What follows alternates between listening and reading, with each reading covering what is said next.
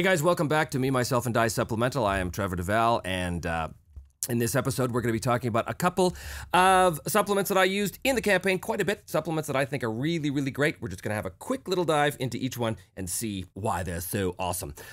So thanks for watching. Thanks for liking and subscribing. And if you want to support the show, every time you buy something off of one of the drive-through RPG links in the notes below, you can help support the show that way, as we are an affiliate of drive-through RPG. So there is that. So first one we're looking at here is the GM's Miscellany Wilderness Dressing System. Neutral resource right there. So much to talk about these supplements. I'm not going to have time to do a deep dive. I'm just going to have a quick little skim. So if we look at our contents here, basically what you get in the Wilderness GM's Miscellany is ideas to flesh out the world. Anything that takes place in the world, in the wilds, whether that's a campsite or a castle or a ruins or people they run into like folk, bandits, travelers, that kind of stuff. If they're traveling by land versus if they're traveling by sea. The detail here is amazing. It's all just ideas to help spur your imagination. So if you look at the contents here, so we've got 4 major sections: features and events, folk, by land, and by sea.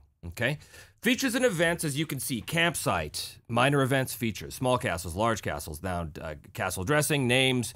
We go down to ruins, caves, and then weather, my personal favorite. So let's say that the players camp for the night and you as a GM want to add some flavor to the campsite without it being like some adventure necessarily. You just want to give the sense of a real breathing, living world. That's when you'd go to these tables. So for example, you roll percentiles when they make camp and you get, 12.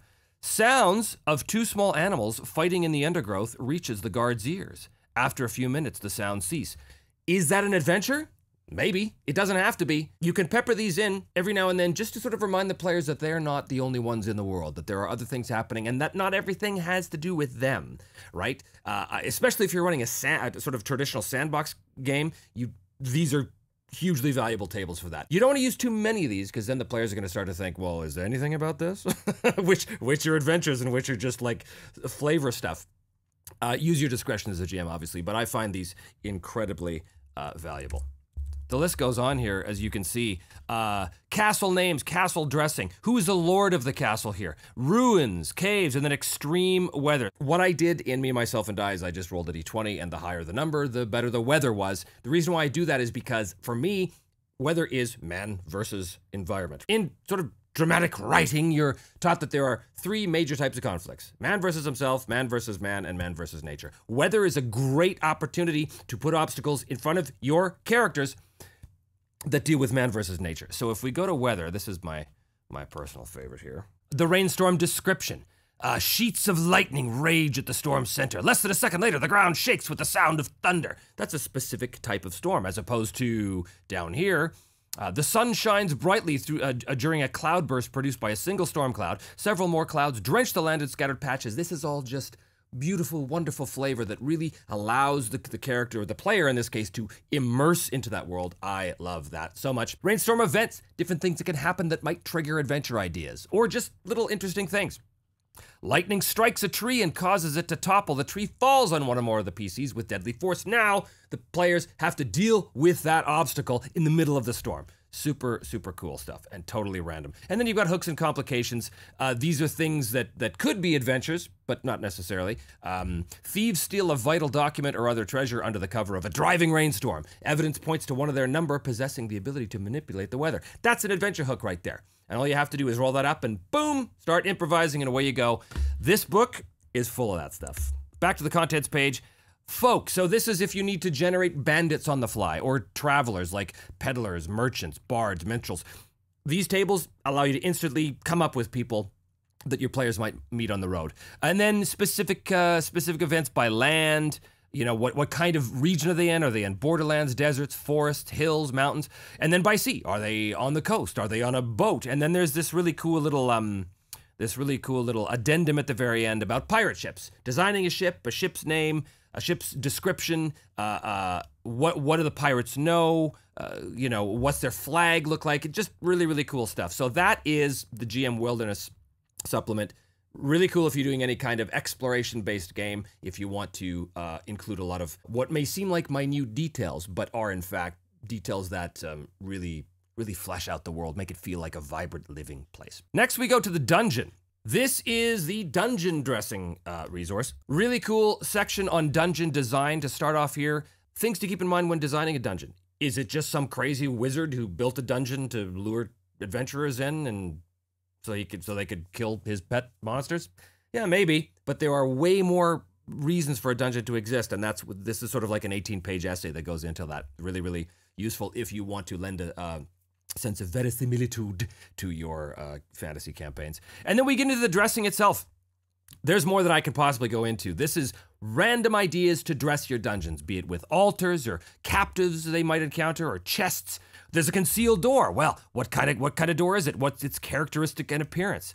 What's its dressing and features? Dungeon entrances, or the names of a dungeon, the different naming conventions that you can use for parts of dungeons, or the dungeon itself, or whatever the case may be. Illumination. What's in a goblin's pocket? You can roll in this table. You get the idea. There's so much of use in this book, and if you are a big dungeon crawl GM, this is a really, really useful supplement to have. And at the very end, they give you a little riddle section here, which is kind of cool. Riddles tend to be a staple in old school dungeon play, and so this is a little section to help you come up with riddles of various stripes. So that is that one. Just to grab something at random, let's say we go down here.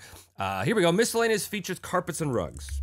This generates interesting characteristics for your rugs. You run into you enter a room in a dungeon. There's a rug on the ground. A large sickly green rug covered in glyphs and weird geometric shapes dominates this chamber. Characters experience a vague sense of unease when they walk across the rug. What is that? It is up to you as a GM to figure that out. Love it, love it, love it. It is adventure seeds. It's just random ideas. It's really cool. So that is the dungeon design. We are going to go on now to urban dressing 1 and 2. Now I should say as well that there are other titles in the Raging Swan Press library. These are the 4 that I used in the show, so that's why I'm covering them here. This one is super cool. I use it quite a bit. Probably my favorite aspect of this whole supplement is the very first thing. Naming locations. You've got 5 tables that you can mix and match to come up with names for virtually anything. Stores, taverns, ships, you name it. It's really, really, really fantastic. And then again, look at this. We get into alleyways, docks, graveyards, guild halls, markets, shrines, sages, temples, theaters, traders and craftsmen, the watch. Who are the sergeants on the watch? You know, what's their specialities? All this kind of stuff here. Wizards' towers. And then taverns, a whole section on taverns. How to create really highly detailed taverns. Because the tavern is more than just a name. It's also its staff. It's what's on the menu. It's the sights and sounds of the tavern. It's possibly even what kind of brawl is happening in the tavern. And then they have a bunch of sample taverns you can just grab, immediately plunk into your game setting. I just want to have a quick look at the naming convention section here because I find it so useful. 5 tables here, descriptive creatures, people, objects, and other. There are so many ways to use these tables. Again, I don't have time to go into all of them, but at its most basic, let's say you want to name a ship, okay? Well, one possibility for naming a ship, that we'll go down here, is roll once on table B, creatures, or table C, people, and once on table E, other. So let's do that. So let's take table C, people, and we roll a 47. 47 is Inquisitor, okay? And then we're gonna roll on table E, other, which is down here. So Inquisitor is our first thing. We rolled 52. The Inquisitor's Leap. That's the name of a ship. Oh, that gives me so many ideas right now. The Inquisitor's Leap. I want to keep that for something because that's so cool. Right away, it conjures up all kinds of adventure possibilities and NPC possibilities and stuff like that. Just with 2 rolls and tables, it's fantastic. If we go now to Urban 2, this one gets a little more in the weeds in terms of specific towns and stuff like this. So we have here Borderland towns versus Bridge towns, Decadent towns, Elven town, Dwarven town, Mining town, Pirate towns, Plague towns. Oh, let's not have anything on Plague towns in 2020, shall we? Port towns, slums, trade, war-torn towns, the whole bit. Really, really cool stuff. If you're looking for more specific information, we'll just jump to something at random here. This is Dwarven Town, Folk of Interest. So you're in a Dwarven town, and you want to know as a GM, what is an interesting person they run across in the street, let's say. Well, you come along here, and you roll 44. So you get Asbal Garson, a lawful neutral male half-elf fighter 2, so that's obviously a D&D reference, has served as a private bodyguard for decades now, and is proud to claim he's never lost a client. Random NPC, boom, just like that. Or, let's say we flip down here to Pirate Town Businesses. you're in a pirate town and you're looking for shops, and off to your left you see something called Grubber's Fishmonger. Is run by one of two brothers, and this one prefers living by hook and line, sells bait, tackle, and even deep sea fishing lessons if you've the coin. Now, again, not all of these are going to be instant adventure hooks. That's not what this is necessarily for. This is to add flavor and depth and variety to the worlds that you're creating for your players, because it really gets a sense to the players that this is a vibrant world. I think it's so important. Not a lot of GMs are like that. Some of you out there couldn't care less about that. Some of you want to get to the hack and slash. Some of you want to get to the dungeon to, kill the monsters, take their stuff. That's perfectly valid. For me as a GM, though, I'm all about atmosphere. I'm all about NPCs who are interesting. I am all about atmosphere. I'm all about interesting plots in the background and all that kind of stuff. So this stuff works for me really, really, really well. And again, there's 4 books worth. There is more stuff in these books than I can ever possibly hope to use, but I'm glad that I have them. And if you are interested in them, I would recommend that you go down to the links below and click on the Drive-Thru RPG links that correspond to this, or any of those links, because we are an affiliate to Drive-Thru RPG, so if you want to support the show, click on those links, and anything you buy through that link will help us out a little bit. So that's it for this episode, guys. Thanks so much for watching. Next time, we're going to be talking about Une, or however you pronounce that, UNE. It's a supplement that deals with NPC creation. I use it a million times in the show and in my various campaigns that I've run. Really, really handy. It creates not only NPCs, but also potentially what they want to talk to you about and how they might conversate, how they might conversate with you. Anyway, it's a really cool supplement. We'll look at that next time. Until then, thanks so much, and we'll see you next time on Me, Myself, and I. Ciao for now.